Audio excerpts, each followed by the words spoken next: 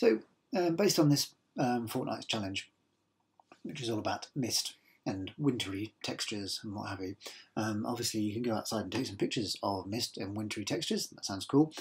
Just in case you fancy doing it and it's not doesn't happen to be misty that day, what I thought I'd also do is just show you a quick tutorial on how you can use a feature in Photoshop to actually create sort of slightly misty effects. And this is only a sort of rough area. I mean, if I'd spent longer on it, I'd tidy things like this sort of bit up. It looks all right over here, I think. Basically, what we're going to be doing is using a render feature called Clouds to create these mist effects to turn an image like this. He says, there we go, an image like this, which is something I shot up at Dowswell Reservoir a couple of weeks ago. So we've still got like that slightly sort of autumnal feel to it. But of course, as you can see, it was a nice, bright, sunny day. And what I've done is I've sort of used some effects to turn it into this sort of slightly more misty feel. As I say, it's a bit, you can spend longer on it to create a better effect. But I think it looks all right over here. Anyway, so what we're going to do then is, first of all, if we take our image, this one, okay, and what we're going to do is we're first of all just going to make some changes to the actual image itself, just to make it look a bit more sort of wintry. So the first thing I'm going to do is, now normally I would recommend that you would use adjustment layers for this, just so you can go back and make changes, but just for the purpose of this tutorial, to keep the layer panel nice and clean, I'm just going to just use normal sort of adjustments. So what I'm going to do then, first of all, is I'm going to add a hue and saturation adjustment over here, and I'm going to, for the master, I'm going to desaturate the whole thing first of all, just to make it look a little bit sort of colder and what have you. And then the other thing you can do within the hue and saturation is you can actually select different colours. So for example, with greens, I'm going to fully desaturate, well not completely desaturate, but I'm going to kind of take the greens down quite a long way.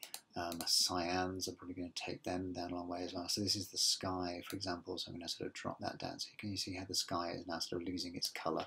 And I might also just change the hue of that as well, just to make it slightly more iron grey rather than the sort of brighter greys of the of a sort of a sunnier day. You see what I mean? So we've got something that looks a bit like that. So that's a bit more desaturated.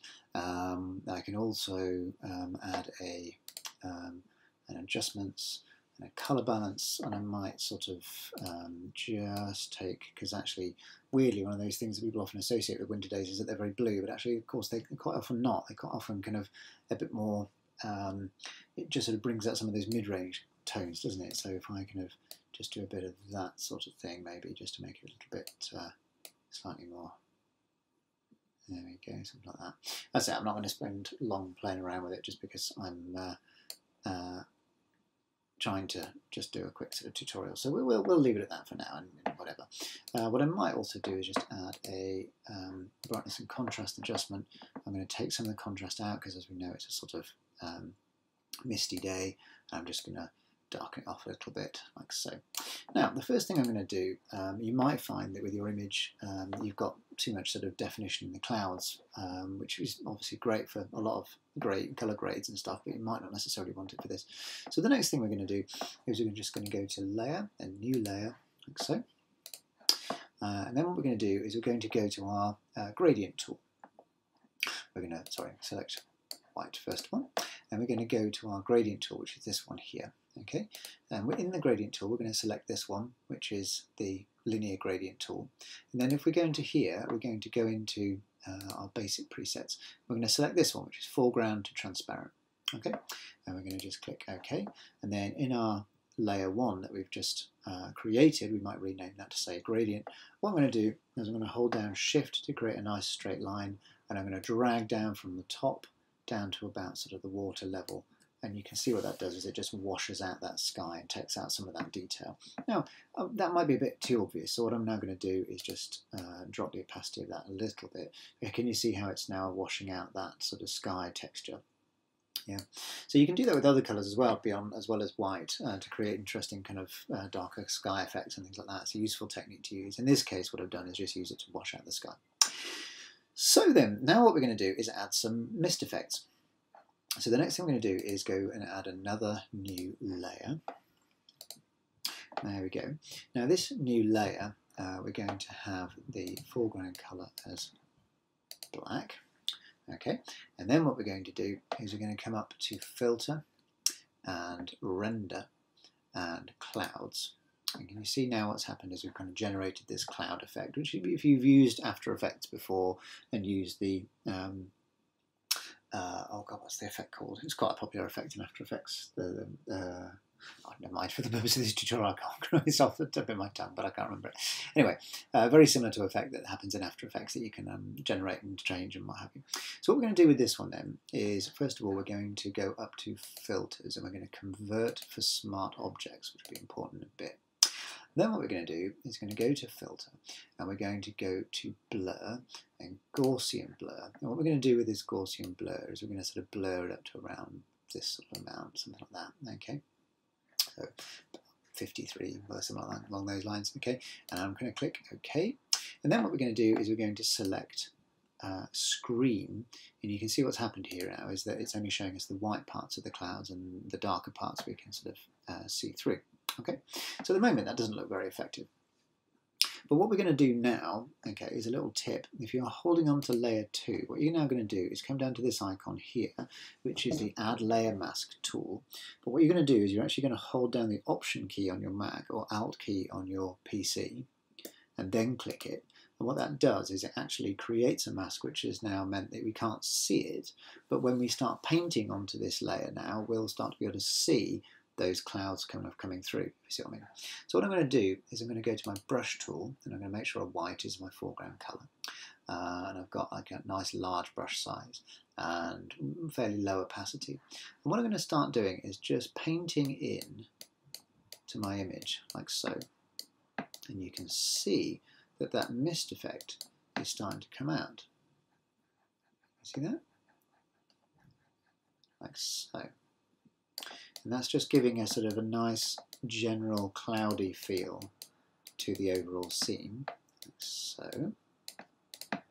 Okay, so I'm not going to overdo it with this one. I'm just going to create some sort of cloudy effects like so. And I can go up into the sky and just sort of rub a bit of that back as well, that sort of thing, just to really kind of give that sense of the misty feel to this scene. It says it's not going to go overdo it, and then you get carried away, don't you?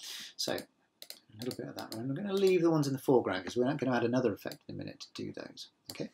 So then what we're going to do now is we're going to add a secondary effect. Oh, as well, we're basically going to repeat the process again. We're going to layer, new layer. Okay, like so. And then we're going to make sure that that's black, filter, render clouds, like so. Okay, what we're going to do now is add an adjustment. So I'm going to really whack the contrast up with this one so we get sharper edges on this cloud.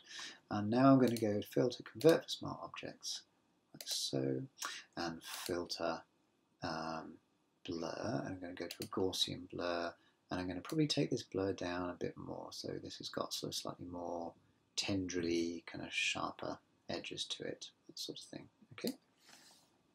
I'm going to click OK, like that. Same thing again then. I'm going to go to Screen. Okay, but the difference with this one, what I'm going to do before I start painting it in, is I'm going to go to Edit, and I'm going to go to Transform and Distort.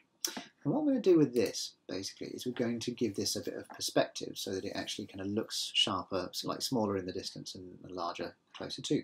Okay, so I'm going to basically drag these edges down like so to condense that down there like that. Okay, and then what I'm going to do is if I just zoom out a little bit, okay, a little tip on that one, that's Option Command and minus on a Mac or Alt Command and minus on a PC, and then we can drag that out like so, drag it out like that. Okay, and that looks good. So now you can see we're starting to get just a little bit of a sort of perspective effect on this. It's not the end of the world. It's just one of those things I just like to add. Okay, so there we go. So now we can, now we've got our effect, and we're going to do the same thing. We're going to go over to the Add Layer Mask. Okay, and I'm going to hold down my Option key, and I'm going to create another one like so. So now all we're seeing is the original mist that we created. Okay, and I'm going to get my brush tool, and now what I'm going to do is start painting in some slightly more specific patches of mist where they might be happening in the foreground, and just adding a bit more definition to this background. And perhaps you can start to see what is coming together here. These sort of, I mean, I'm putting quite a lot around the water because obviously that's where a lot of mist sort of tends to hang on these misty days, isn't it? And maybe a little sort of sweeps of it across this foreground here. I mean, I think the key thing is to be sort of strategic about it. You don't want to sort of overdo it, although I feel like I am overdoing it. But anyway, there we are. But you get the idea. You can kind of see how it starts to come together. Yeah? So that's a sort of an effective misty sort of Photoshop technique that you can try. And as I say, I've been being a little bit kind of abstract with mine, but you can kind of take a bit more time on it and perhaps condense that fog down a little bit so it looks a little bit more kind of realistic rather than just some random sort of bits of spray that I've just added on. Yeah, that doesn't look very good at all. But you know, you get the idea. You can sort of be a little bit more sort of sporadic with it and create these sorts of effects with it. And again, if I had a bit more, if I was going to spend a bit more longer on it, I could sort of do a bit more with that. What I might do is, now that I've overdone it a bit with this one, I might now go into my opacity and just drag that down a little bit so it's actually not too over the top, like so. Yeah. So anyway, that's the sort of a technique that you can use to create these kind of mist effects if you want to. So yeah, I mean, have a crack at it and let us see how you get on. Cheers all.